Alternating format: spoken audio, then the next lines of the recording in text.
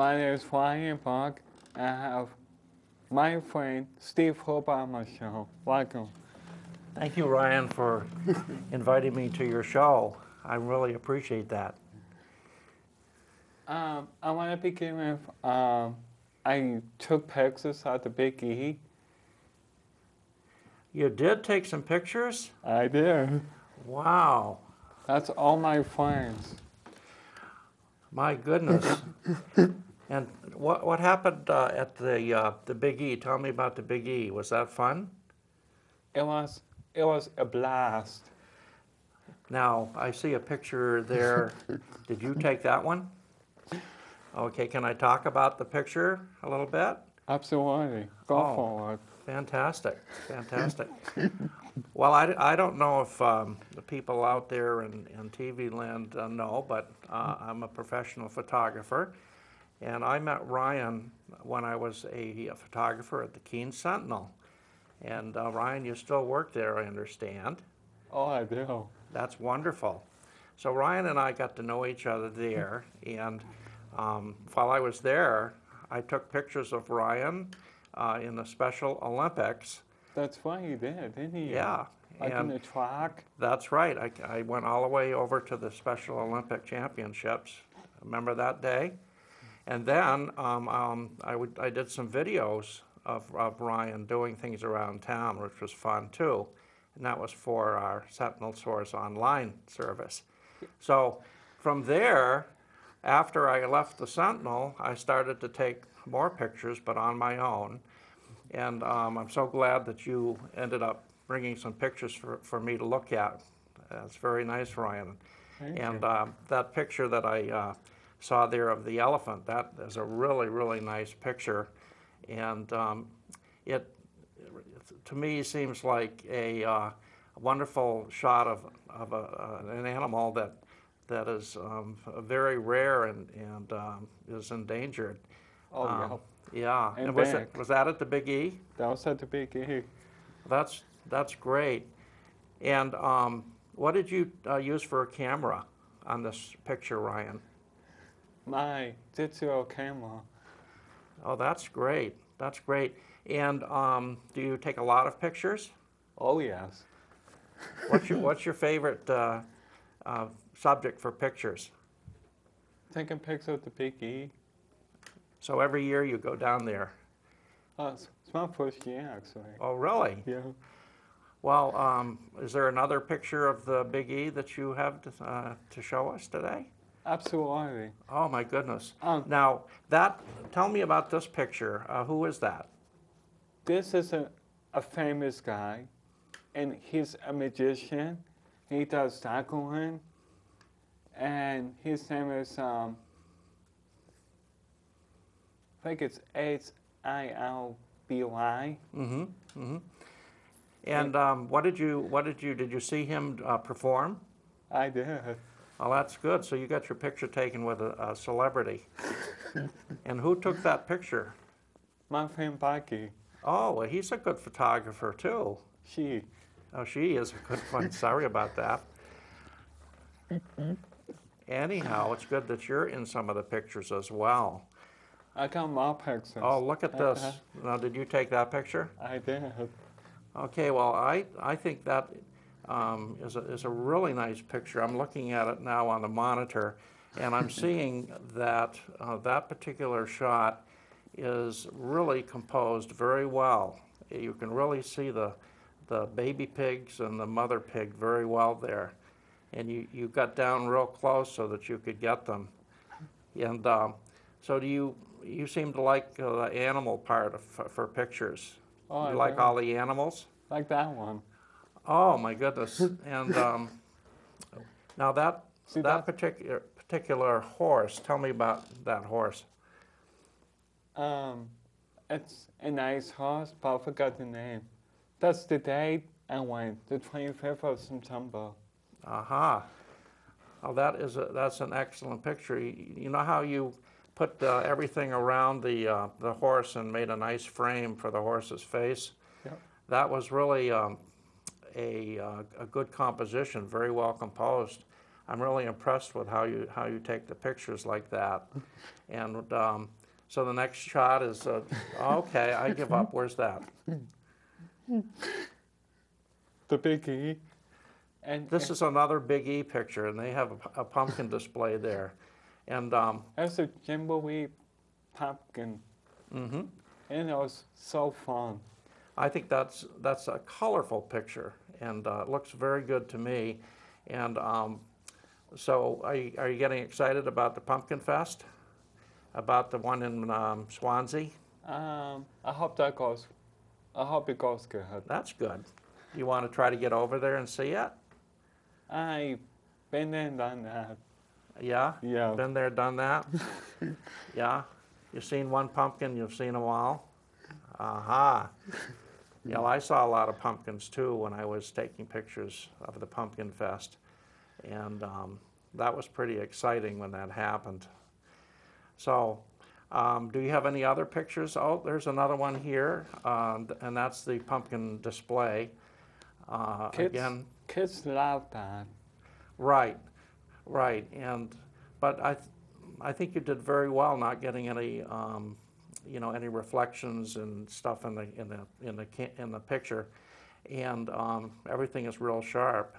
And that's another angle. That's another angle that you took, and that was just what, a couple weeks ago you were down there, right? Yeah, September 25th. Yeah.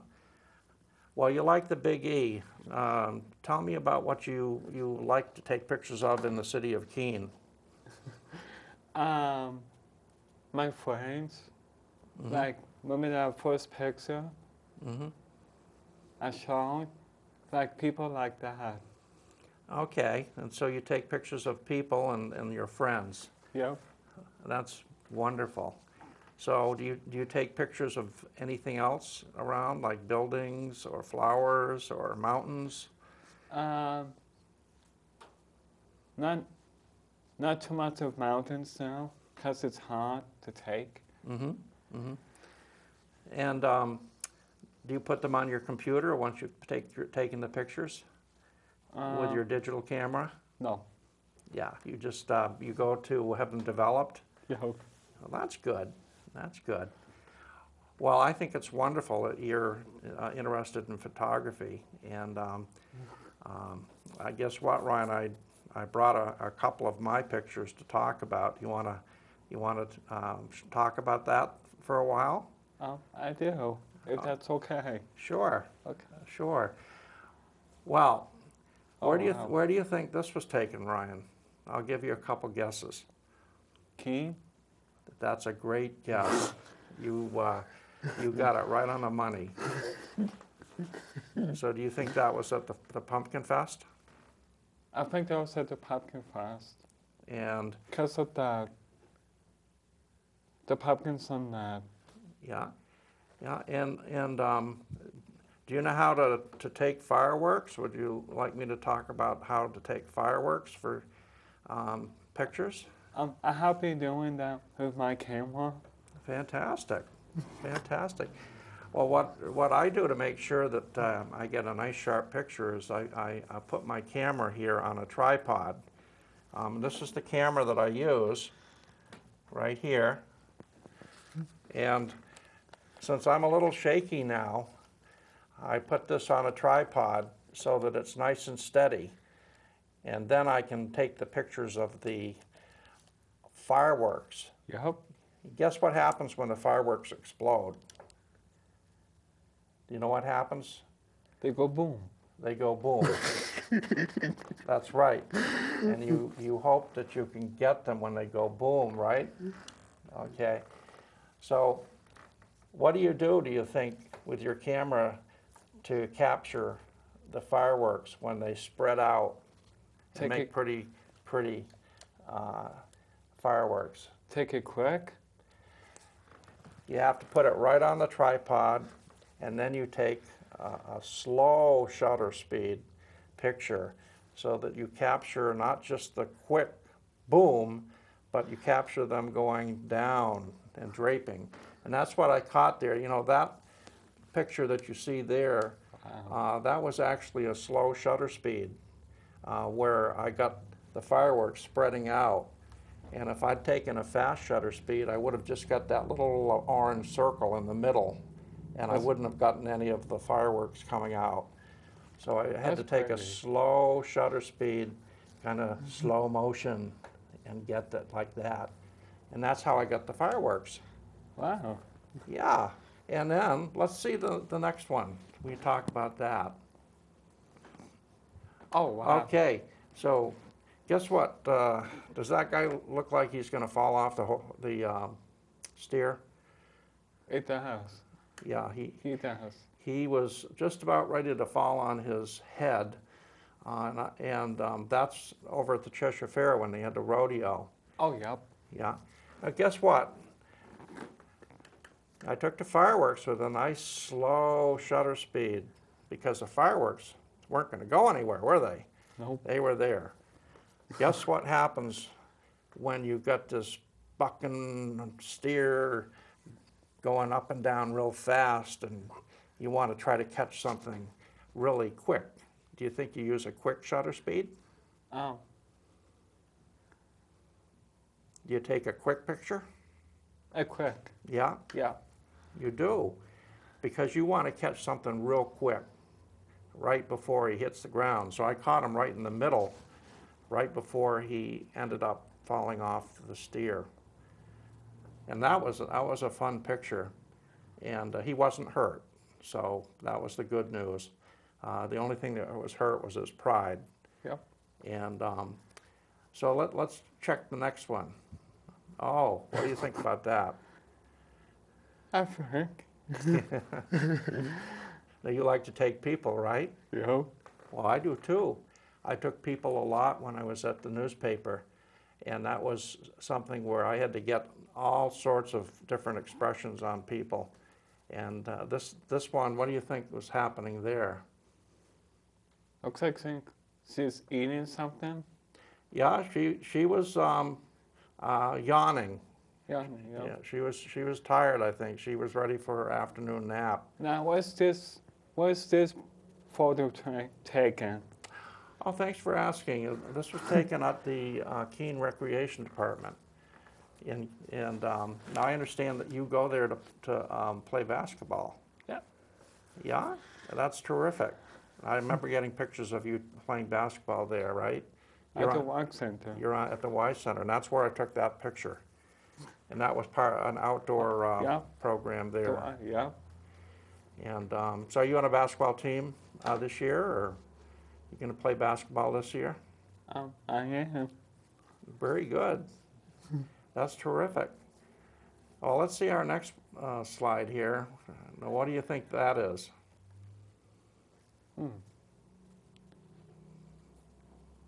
That's a toughie, isn't it? Do you think it's maybe a kayak? It's probably a kayak. Yeah, yeah. And he is in a lot of heavy water, a lot of waves and turbulence. And so when I had to get that picture, guess what I had to use for a lens? I had to use a long lens called a telephoto lens. Do you know what the telephoto lenses do? Zooms it in. Yeah. Everything gets really, really close Yeah. with a long lens. And because I didn't want to get my feet wet, did I? No. I wasn't about to go in that water. That was cold. So instead of putting on a wide-angle lens, I put on a telephoto lens and was able to bring him very, very close to the camera. And that's when I took the picture. And he filled up the whole frame just about. So he was getting wet, but he did a couple turns underwater and came back up. So he was playing around. It was fun to see that. Now, where's this picture taken? That was taken in the Ashwheelet River down in Ashwheelet, New Hampshire. And that was when there was a big, heavy rain and the water got big and turbulent. Oh, yeah. And so that's when people love to go on those rivers in the kayaks. They don't want to do it when there's just no water at all. They get caught up on the rocks and everything. So Let's check the next picture here and see what we've got. Now, how do you think I took that picture? I'll give you a couple guesses. It looks like, Does it look black and white? yeah, Yeah, it is. It is black and white. like the old days. Yeah, I know.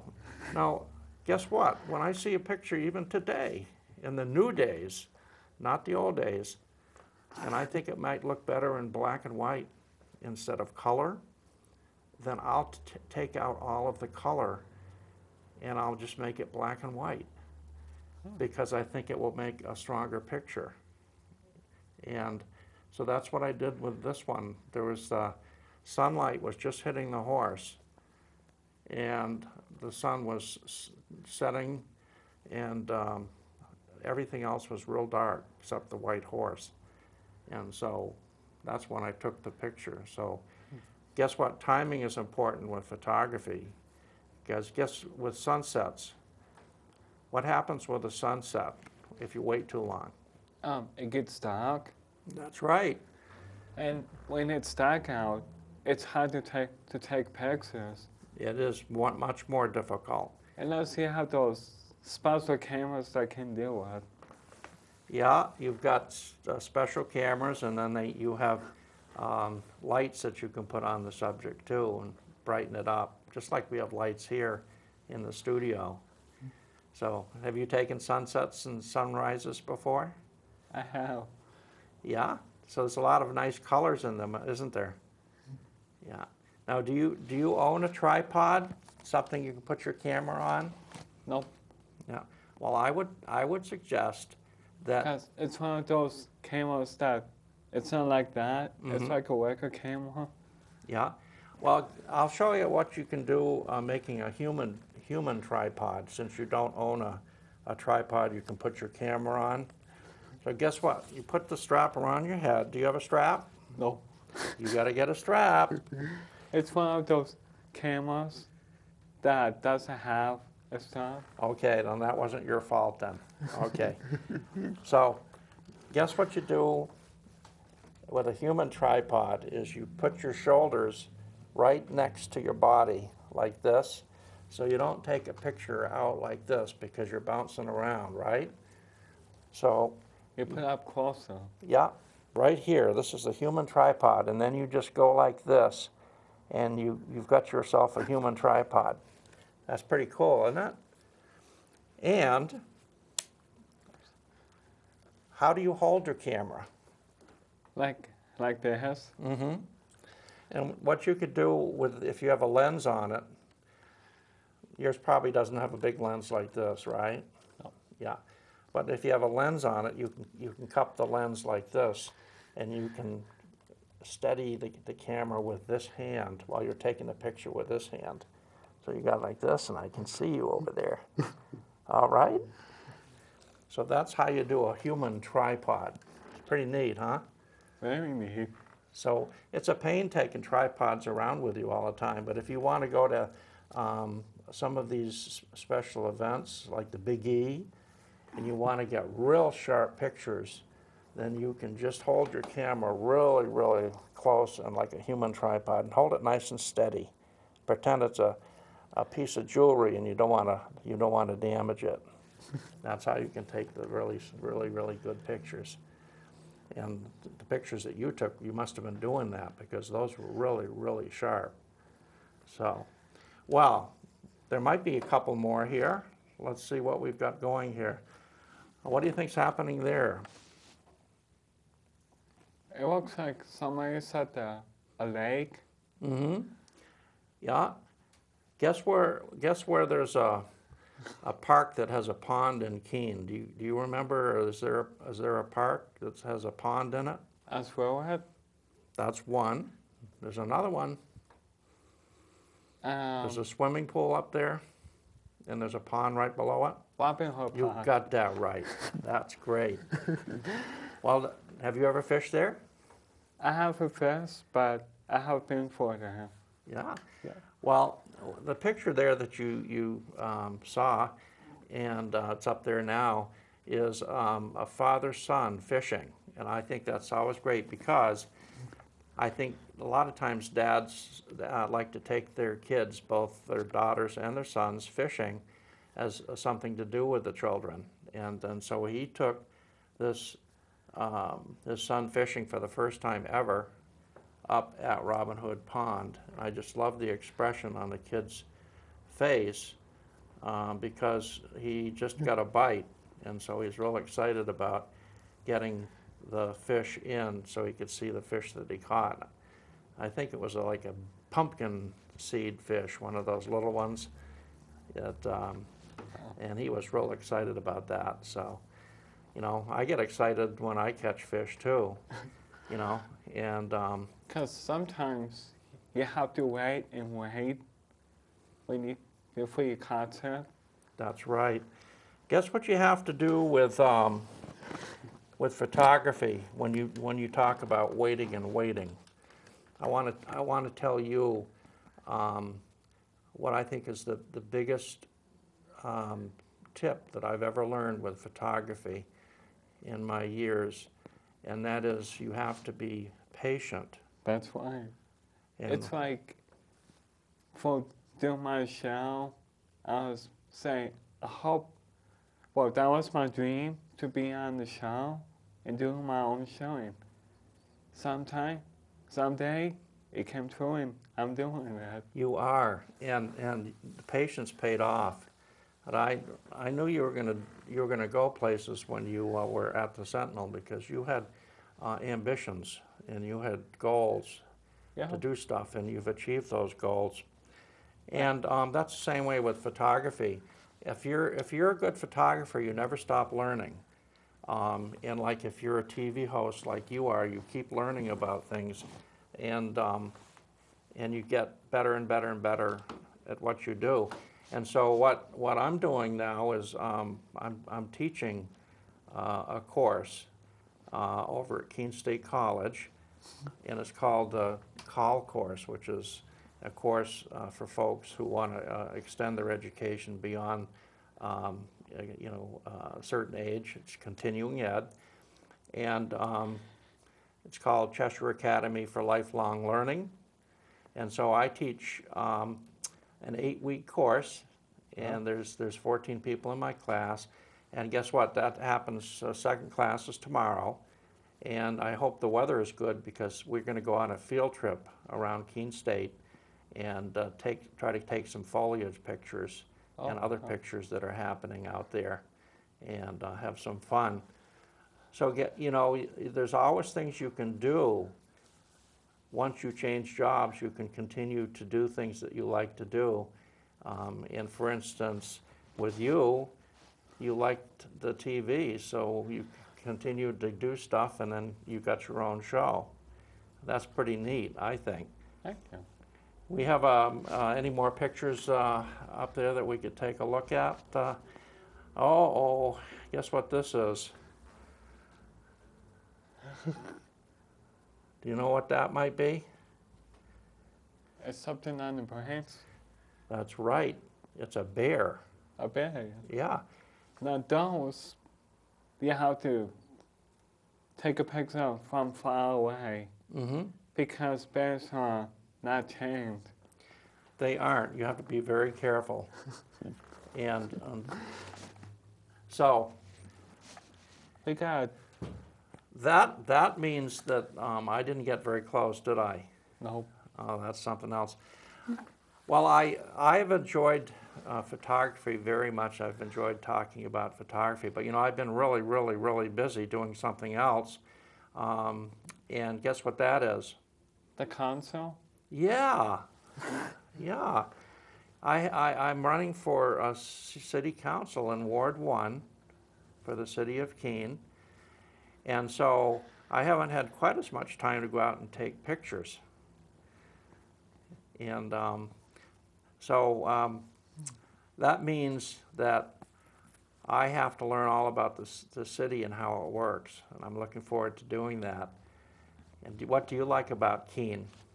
Well, I like living here. I like the people, but at one point is sometimes like the Keene Pumpkin Fest. I think it have to go much better than it did from last year. I didn't like what I saw. Mm-hmm. Well, if I were to win the council position, one of my main efforts is to help people who are on fixed incomes and can't afford a lot of things. And I want to make sure that the taxes in Keene are okay so that they don't have trouble paying for things. And you want the homeless to be helped too. Yep. Those people that are very in need of things. So that's what I'm going to try to do is think of those people as well as making Keene fancy with buildings and other things. I want to think of the people as well. And I appreciate you being able to have me on the show and to share my photography.